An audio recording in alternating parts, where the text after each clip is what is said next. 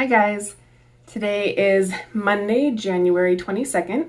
I am going to start my first dose of the Tirzepatide peptide.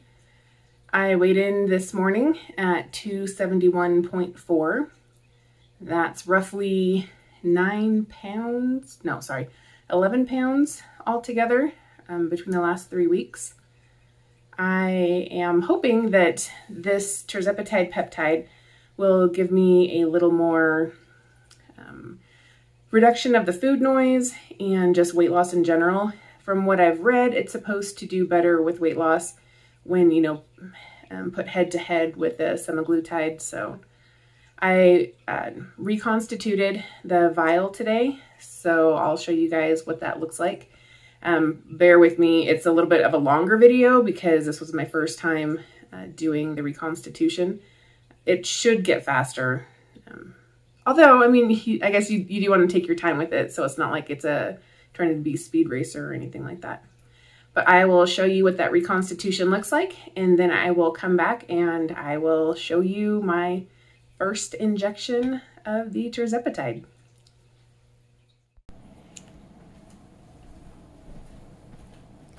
Okay, so this is the Tirzepatide peptide. It comes dehydrated. There's a different word for it, but it's kind of down here. This is the bacteriostatic water, otherwise known as back water. We're going to reconstitute. We're going to take 0.5 milliliters and put it into this 5 milligram vial. A good rule of thumb is if you have a 5 milligram, you're going to divide it. So like if it's a 10 milligram, then you'd want to put 1 milligram. A 10 milligram, you're going to put 1 milliliter, of water. So first, you're going to, I've already washed my hands. You're going to take the lid off of the bacteriostatic water. Just pops right off. And take the lid off of this. Ideally, you'd be wearing gloves. Take that off. I'm going to take a alcohol prep pad.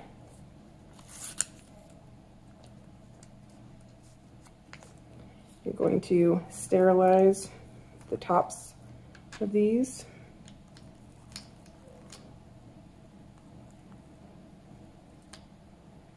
Make sure it's all nice and as sterile as possible.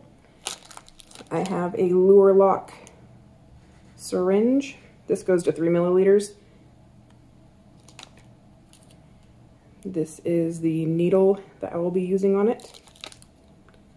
It just pops in and then you twist it. And then you pull the lid off.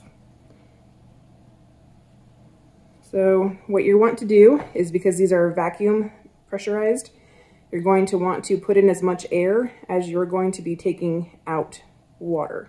So in our case, it's just going to be right here. Now this kind has a cone on it. You're going to be using this line, not the cone, to tell you where the marker is. So you're going to take this, pop it in to here, push the amount of air in, and then it automatically wants to take the same amount out, if not a little bit more. So what we're going to do, I don't know if you can tell, there is air in here that it got. So I'm going to pop that back in, put my needle down farther so that we're just getting as much liquid as we need. I'm going to take the needle out. Now, a lot of times what you'd be doing is actually flipping this upside down while you do it. It's hard to get in the shot. So you can see here that it is about 0.5. I'm going to push this up a little bit just so we're exactly at the mark. Going to take this, oops, don't want to do that, but you know, sometimes things happen. So I'm going to go ahead and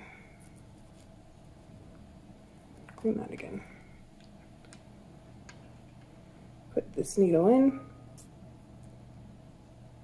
And because it was a vacuum sealed area, it just sucked it right down. Make sure all of it's out. Generally, you'd want to try to not let it just suction straight in like that. Some people say that the harder the backwater hits the peptide, it can degrade the peptides. Some people say it's a bunch of malarkey. I have no idea. And take this out. You can see that all the liquid and the water is out. I'm going to cap this once again. Unscrew that. This can go into a sharps container to get disposed of later. Now you just want to take this and gently roll it so that you try to get all of the powder into the liquid.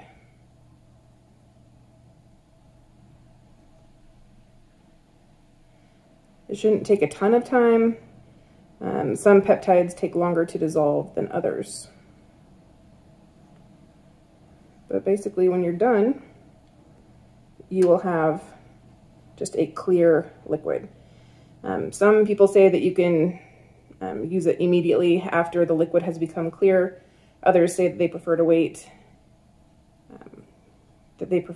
for it to be like a half hour to an hour after it's done.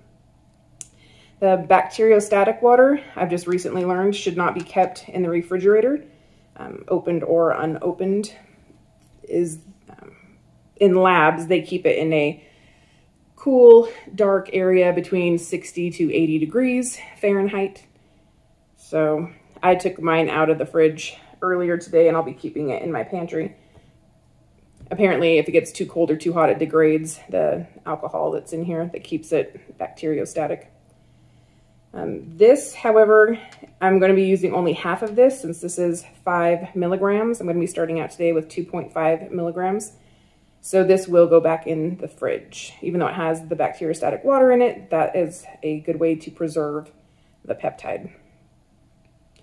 And anecdotally, other folks on the forums that I'm on, they've been putting their opened bacteriostatic water in the fridge as well.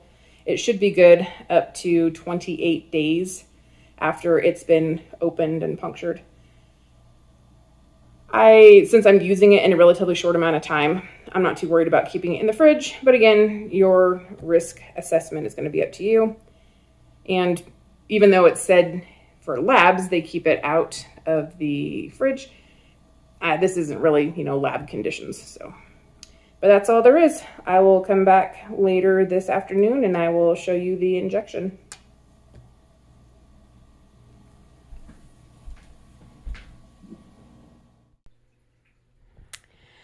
Okay, so to the best of my ability, I have this at the 2.5 mark. That's going to be where this top line is. I tried to get it between the second and third slash.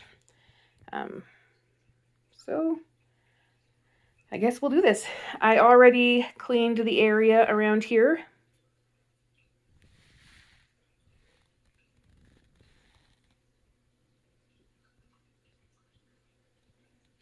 It's in.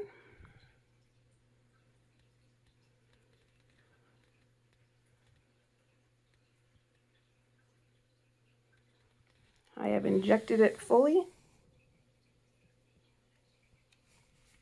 Maybe this will be a little easier to see the needle. It's very, very small. It's 0.4 millimeters. It's insulin needles. And you can kind of see a little bit of the injection site right there. But, I mean, it did not hurt. It was not super fun, but it was not awful at all. All right, so I just took my first injection of the what I'm hoping is tirzepatide, because again, I didn't test this stuff, so I'm just having to go off of the reputation of the place that I purchased it from. The needle, like, it definitely had some resistance going in, but I think that's just more on me being hesitant than, you know, saying anything about the needle or anything like that. It's super small. I had more resistance on the syringe than I thought that I would. I thought it would just very easily go down, but I did have to put more pressure on it, which I think is kind of interesting.